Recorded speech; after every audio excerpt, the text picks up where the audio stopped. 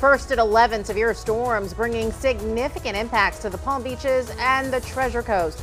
Many areas slammed with high winds and heavy rain. Some of our viewers saw a lot of this outside. Springtime hail falling hard on homes and cars, as you saw, and even piling up in some places. A look at our first warning Doppler radar now still shows a few storms lingering in our area. It's not really over yet. Good evening. I'm Todd McDermott. And I'm Felicia Rodriguez. Thank you for joining us. We have team coverage tonight covering Tuesday's intense storms and the impact they had on your community. We'll begin with our Chief Certified Meteorologist, Chris Martinez, tracking what's left of these storms and already looking at the next round of impact weather. Chris. Let's get to it again. It just won't quit. We got one more batch of some heavy downpours out towards western Delray and western Boca Raton as we speak tonight. Thank goodness the severe weather threat is done. It was done about 9 o'clock.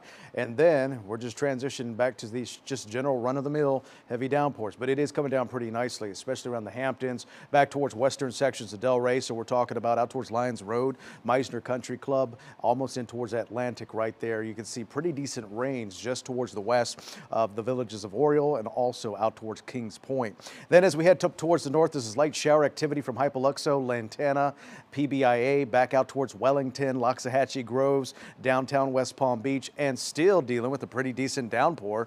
Now crossing over Palm Beach Gardens, 95 in the Turnpike, and then points out towards the east, especially around North Palm, right along PGA. So the rest of the area and tonight looks like it'll dry out finally and quiet down for the most part. In fact, we've got about a 24-hour period. We'll start to see things really not be as active as they have been the past few days. But like I said, I'm always tracking the next system to move in. And yes, a marginal risk for isolated severe storms back in our forecast as early as Friday.